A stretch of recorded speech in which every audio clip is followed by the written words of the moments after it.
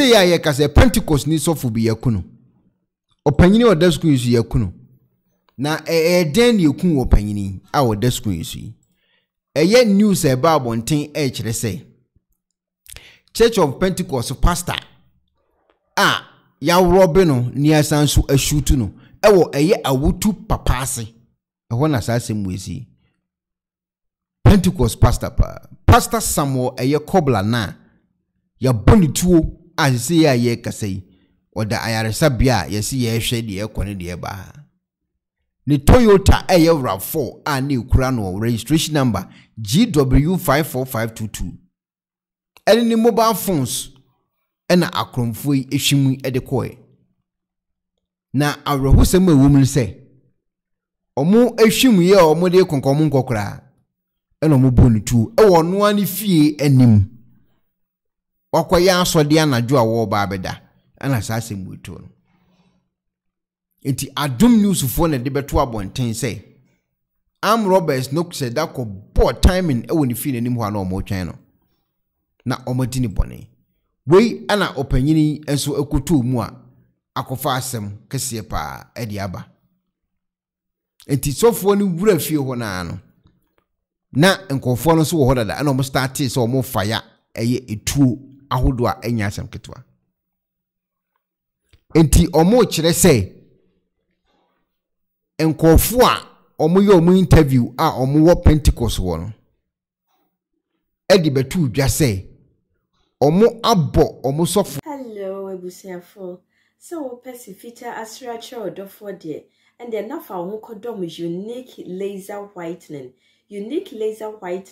our toothpaste strong kwa odi twitwi osin ema osin eye fita na eye fita no nso no na eyi enka bone bia ewo no mu bia any tea stain, coffee stain, smoking stain sibia unique laser whitening product ebe yi ni nyina free so ama kama de oba ni say utu so na odi bi egu o brush do so na odi etwitwi osin so nyina kama uwia enhuhuru wenum gya no wenum saa into for unique laser whitening I was 07999792330 unique laser whitening or say muni seso no etu ena afi omo twi ni fi ni ka nim ena omo twi ka no pa na omo de koy ejesi ya ye kase pastor Samuel Kobla wakopiem ewo Winneba Tramo Special Hospital ye gino ayarehwe tinkomoni pa na video bi eba abonten concerning sa issue ya medi hu nkomo edi video amanfo omukọ eye pentecost no ene be ma narration no adekro potia esiye yenko ha de esiye yama yabo sofu panyini etu no 45 and ye kwa sore nyumre no nti pastor kra ni nipa o preachi nam pemem ye pentecost asore mema ye wo nti mema no bi ba nti na ye interesting ene ma no bi interesting why nti ewie ya ye pon asore na ni ye nyina ja ye bi checha obonten na pastor de okra ka nti okotra kem ye de usual ten de bi opa asore pon ana okofie nti on the two in the car or coy. And Tiani Ayaka discuss issues or a bontin honey idea, may share pemamata idea, I won't memacunta idea, yesha, it just say Yacome Macunti. You did not want to I can some yenia trotoyagin idea. And by 10 minutes cry, and you who's a cabin the speed. A speed pan to me cran because say, Suffoca bin will be here, will be the head medical what did. Into a beer on them can be a hey, you in the kind of shim a bumping a walk on the moon and say, yo, my yen and a hop. If we fast to say, it will be a walk on be a big of Recano. Militiama Cano, a cock. Into the end, you see, and you know, into a woman bafaka for caco, maybe a name facana may be a quano or near Yana.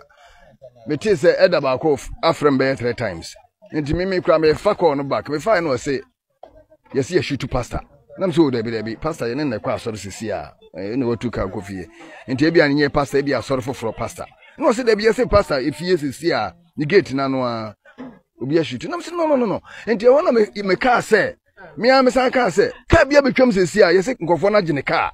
enti ho na mama ni ba me ho se nje se pastor kan no mudi speed ebe sen yankofo tiatia mu okwan no so no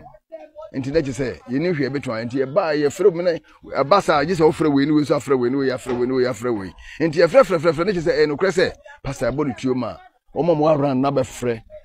ya be fa e de ka be fa pastor e de ko enti ye ba ni ya mefi akra ti me fresh of mama no so je se course gba na e bentin na ye busy sa na ade a enti e kire yansa na ye hu se na se of mama nkra